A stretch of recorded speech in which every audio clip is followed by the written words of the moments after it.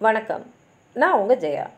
இன்றைக்கி நம்ம இந்த வீடியோவில் வில்லியம் காலின்ஸ் எழுதின ஓட் டு ஈவினிங் இந்த போமுடைய சம்மரியை பார்க்கலாம் வாங்க. இது வில்லியம் காலின்ஸோட ரொம்ப ஃபேமஸான ஒரு ஓடு தான். இதை ஒரு டிரான்சிஷனல் போம் கூட சொல்லலாம். டிரான்சிஷனல்னால் ஒரு காலகட்டத்திலேருந்து இன்னொரு காலகட்டத்துக்கு போகிறது, இல்லை ஒரு நிலையிலேருந்து இன்னொரு நிலைக்கு போகிறது தான் டிரான்சிஷனல் போயம்னு சொல்லுவோம். இதில் அவர் ஈவினிங், அதாவது நேச்சுரலாக நடக்கக்கூடிய ஒரு ஈவினிங்கை சென்டர் பண்ணி தான் எழுதியிருக்காரு. இதில் ரொம்ப அழகாக அந்த ஈவினிங்கை வர்ணிச்சிருக்காரு. எப்படி டயர்டான சூரியன் ரெஸ்ட் எடுக்க போகிறாரு அப்படின்றதில் ஆரம்பிக்கிறாரு. இதில் அவர் டைரெக்டாகவே ஈவினிங் கிட்ட பேசுகிற மாதிரி தான் எழுதியிருக்காரு. அது மாத்திரம் இல்லாமல் இந்த போயம் எழுதுறது மூலமாக இந்த ஈவினிங்கில் இருக்கக்கூடிய, அதாவது சாயங்கால நேரத்தில் இருக்கக்கூடிய அந்த காம்னஸையும் அந்த அழகையும் அந்த மூடை கொண்டு வர முடியுமா அப்படின்னு பார்க்குறாரு. இது எந்த மாதிரி காலகட்டம்னா, இரவு வரத்துக்கு கொஞ்ச நேரத்துக்கு முன்னாடி, எப்படி கொஞ்சம் வெளிச்சம் மட்டும் இருக்கிற அந்த நேரத்தை தான் இதில் அவர் வர்ணிச்சிருக்காரு. அவர் எப்படி எழுதியிருக்காருன்னு பாருங்கள்.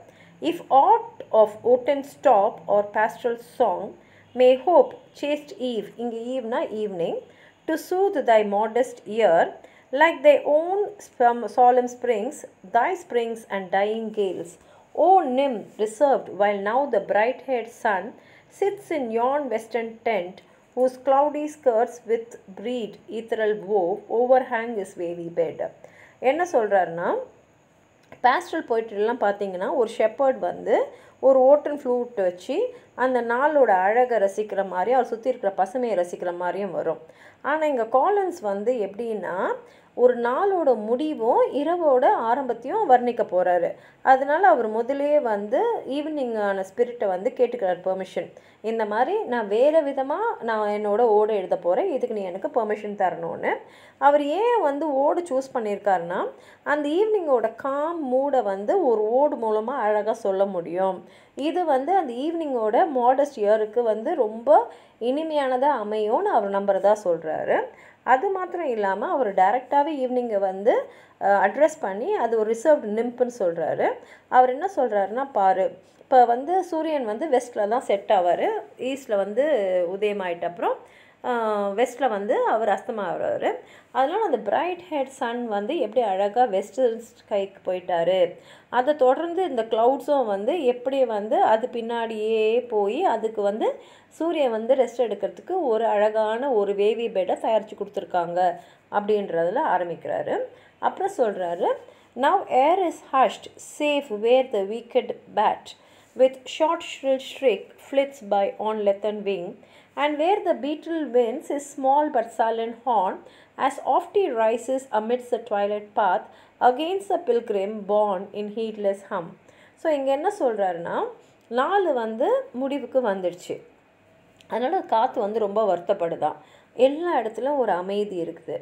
இப்போ பேட்டும் பீட்டிலும் அவங்களோட சாஃப்ட் மியூசிக்கை கம்போஸ் பண்ண ஆரம்பிச்சிருக்காங்க.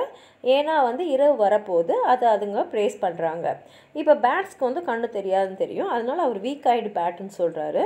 அது அதோடைய லெதரன் விங்கை விரிச்சிட்டு அப்படியே பறந்துக்கிட்டே அது அதோடைய ஷ்ரீக்ஸை சத்தத்தை வெளிப்படுத்துது. அதே மாதிரி பீட்டில்ஸும் சின்ன ஹார்னாக இருந்தாலும் அது மூலமாக அதோடைய ஹம்மிங் சவுண்டை வெளிப்படுத்துது. இது இந்த சத்தம்லாம் எப்படின்னா, சூரியன் வந்துட்டு போன பாதையை அவர் பில்கிரிம்ன்றாரு, அந்த பாதைக்கு எதிராக போகுது அப்படின்னு சொல்கிறாரு. எப்படி பேட்ஸும் பீட்டில் நைட்டை வெல்கம் பண்ணுறாங்கன்றது இந்த இடத்துல அவர் சொல்லியிருக்காரு. Now teach me, maid composed, to breathe some softened strain, whose numbers stealing through thy darkening veil may not unseemingly with its stillness suit, as musing slow I hail thy genial love return. இங்கே அவர் என்ன சொல்கிறாருன்னா, compost மேடுன்னு சொல்லிட்டு ஈவினிங்கை சொல்கிறாரு. ஏன்னா அது ரொம்ப அமைதியாக இருக்குது. அவர் சொல்கிறாரு, நீ எனக்கு சொல்லிக் கொடு, எப்படி நான் இந்த ஓடை அப்படியே அமைதியாக அந்த மனநிலையை படிக்கிறவங்களுக்கெலாம் கொடுக்குற மாதிரி, கேட்குறவங்களுக்கெலாம் கொடுக்குற மாதிரி கம்போஸ் பண்ணணுன்றத எனக்கு சொல்லிக் கொடுன்றாரு. அவருக்கு என்னென்னா, அவருடைய ஓடு அந்த இரவு வரக்கூடிய அந்த டார்க்னஸ்ஸை அழகாக அந்த மூடை கொண்டு வரணும்னு நினைக்கிறாரு. அதாவது ஸ்டில்லாக இருக்கக்கூடாது, அதாவது எதுவுமே அசைவற்ற ஒரு நிலையை கொண்டு வரக்கூடாது, அதில் ஒரு அழகு இருக்கணும். ஈவினிங் எவ்வளோ மகிழ்ச்சி அவருக்கு கொடுக்குதோ அதே மாதிரி அவரோட ஓடும் ஈவினிங்க்கு மகிழ்ச்சியை கொடுக்கணும், இந்த அன்பு பரிமாற்றம் இருக்கணும் அப்படின்னு அவர் எதிர்பார்க்குறாரு.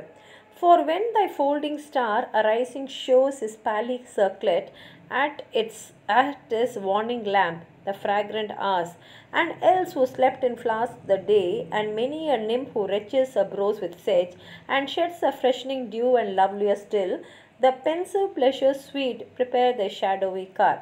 இங்கே ஃபோல்டிங் காருன்னு அவர் ஸ்டாருன்னு சன்னை தான் சொல்கிறாரு. ஏன்னா சன் ஒரு ஸ்டாரு, ஃபோல்டிங் ஸ்டார்னால் இப்போ மறையிறதுக்கு போகிற ஸ்டார், அதாவது சூரியனோட அஸ்தமம். அது அதோட வார்னிங் லேம்பை சொல்லுது, ஏன்னா நான் இப்போ போகிறேன்னு. அப்படி போதுன்னு அர்த்தம். ஃப்ராக்ரண்ட் ஹார்ஸ், ஈவினிங்னாலே நல்ல ஒரு மனம் இருக்கும், ஒரு குளிர்ச்சி இருக்கும். அதுதான் அவர் இங்கே சொல்கிறாரு. அந்த நேரத்தில் என்ன ஆகுதுன்னா, காலையிலலாம் பூக்களில் தூங்கி இந்த எல்ஸ் எல்லாம் எழுந்துப்பாங்களாம். அப்புறம் நிம்ஸ் எல்லாம் அவங்களோட ப்ரோஸை இந்த பூக்கள்லாம் அப்படியே தேய்க்கும் போது அதில் இருக்கிற டியூ ட்ராப்ஸ் எல்லாம் அப்படியே சுற்றி எல்லா இடத்துலையும் பரவுது. எல்லா இடத்துலையும் ஒரு இனிமை இருக்குது, ஒரு சந்தோஷம் இருக்குது. இதெல்லாம் ஈவினிங்கை அவர் ஷேடோவிக்கான்னு சொல்கிறாரு. அந்த ஈவினிங் வரத்துக்கான ப்ரிப்பரேஷன் தான். அதனால தான் அவர் என்ன சொல்கிறாருன்னா, ஈவினிங்கே ரொம்ப ஸ்வீட்டு. ஆனால் சில பேருக்கு சில சமயத்தில் பல எண்ணங்களை அது உள்ளே கொண்டு வரும்ன்றதையும் அவர் இங்கே சொல்கிறாரு. அடுத்தது என்ன சொல்கிறாருன்னா, then lead calm otress way some sheety lake, cheers the lone heath or sometime hallowed pile, or upland fallows grey reflects its last cool gleam. ஏன்னா இரவு வருதுனாலே பகலோடைய அஸ்தமனம் தான்.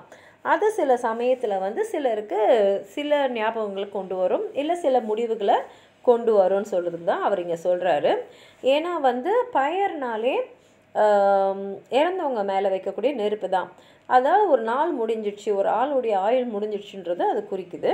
அதே மாதிரி சில சமயத்தில் அந்த லாஸ்ட் கூல் க்ளீம்னா கடைசி நேரத்தில் வரக்கூடிய சில சில்னஸ், உடம்பு குளிர்ந்துருச்சுன்னு சொல்கிறோம் இல்லையா, அதை கூட இங்கே ஞாபகப்படுத்துகிறாரு. ஸோ சில சமயத்தில் இந்த ஈவினிங் வரதுன்றது வெறும் மகிழ்ச்சி மாத்திரம் இல்லை, சில பேருக்கு சில துக்கங்களையும் கொடுக்கும் அப்படின்றது தான் அவர் இங்கே சொல்கிறாரு. ஏன்னா மனுஷங்களுடைய ஆயுள் முடியும் போது அந்த சில்னஸ் அவங்க உடம்புல வரும், ஆனால் சந்தோஷமான சில்னஸ் இல்லைன்றது தான் அவர் இங்கே சொல்கிறாரு. But when chill blasting winds or driving rain forbid my willing feet be mine the heart that from the mountain side views whiles, and swelling floods and hamlets brown and dim discovered spies, and hears the simple bell and marks over all thy dewy fingers draw the gradual dusky wheel. அதே சமயத்தில் அவர் என்ன சொல்கிறாருன்னா, நல்ல மழை பெய்யும் போது என்னால் வீட்டை விட்டு வெளியில் வர முடியாது, அந்த ஈவினிங்கோட பியூட்டியை என்னால் ரசிக்க முடியாது.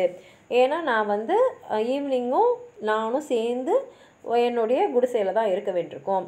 அங்கேனோன்னா நாங்கள் வெளியில் தெரியக்கூடிய காட்சிகளை பார்க்கலாம். அப்போ அந்த நாள் முடிகிறத நாங்கள் உள்ளேருந்து தான் பார்க்கணும். எப்படி ஈவினிங் மெதுவாக அதோடய ஃபிங்கர்ஸை எல்லா இடத்துலையும் பரப்புதுன்றதை நாங்கள் உள்ளேருந்து தான் பார்க்கணும் அப்படின்றாரு. While spring shall pour his showers as oft he wont, and bathe thy breathing stresses meekest eve, while summer loves to sport beneath thy lingering light, while sallow autumn fills thy lap with leaves.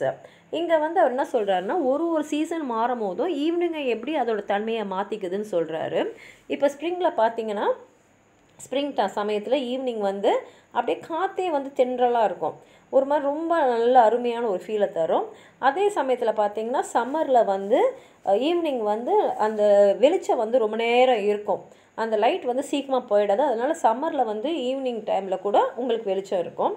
அதே சமயத்தில் ஆட்டமில் பார்த்திங்கன்னா evening அது மடி மேலே முழுசாக இந்த உதிர்ந்த இலைகள், காஞ்சி பண்ண இலைகள்லாம் ரெப்பிக்கிட்டு அந்த மாதிரி ஒரு காட்சியை தரும் அப்படின்றது. அதனால் ஒவ்வொரு சீசன்லையும் ஈவினிங் வேறு வேறு விதமாக காட்சியை மக்களுக்கு தரும் அப்படின்றத இங்கே சொல்கிறாரு.